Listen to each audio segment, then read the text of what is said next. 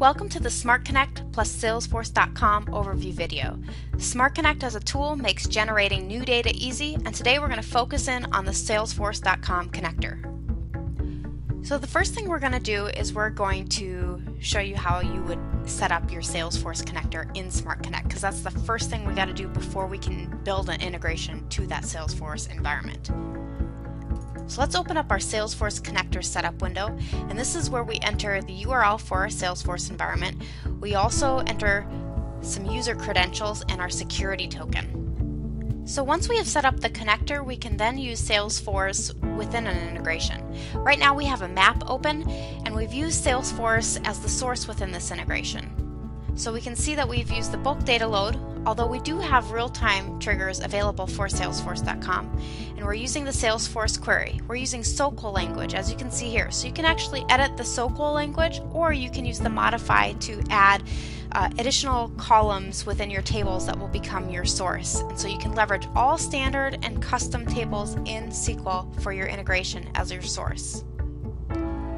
Now, if you're creating an integration where Salesforce is the destination, you'd specify which entities in Salesforce that you want to integrate with. In our case, we're just integrating with one entity, the lead, but you can integrate with multiple entities at once. So you would select those, and then you would specify your mapping. So I'm going to open up our mapping for our lead. When we created that new lead, you can see what we have in our source, and we have some fields that are mapped in our destination. But I also want to show you a couple things that are specific to this connector. One of the things that you can certainly utilize when you're creating your integration is an entity lookup. So let's say you are creating leads, or you're creating contacts, and you want to have a lookup to the appropriate account on that record. So you could use that entity lookup to do that.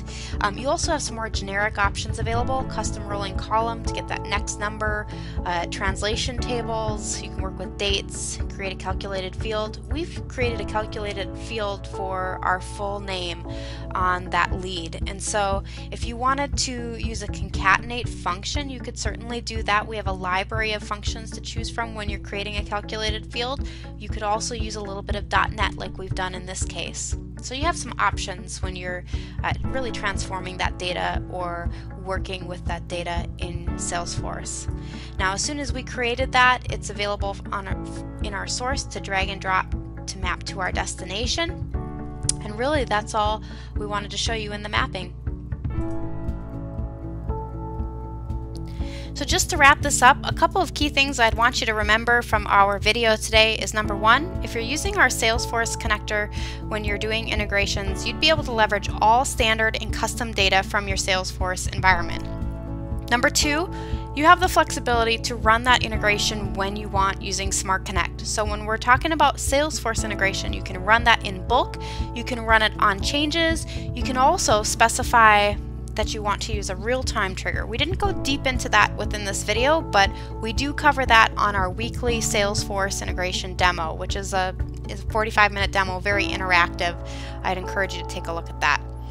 And then finally, when you're transforming your data, you can use entity lookups, and then we also have a number of other options that you can utilize. So if you need to get that next number, or you would like to leverage a function from our library of functions, or you want to use a little .NET, or maybe use a translation table, you can do that with SmartConnect.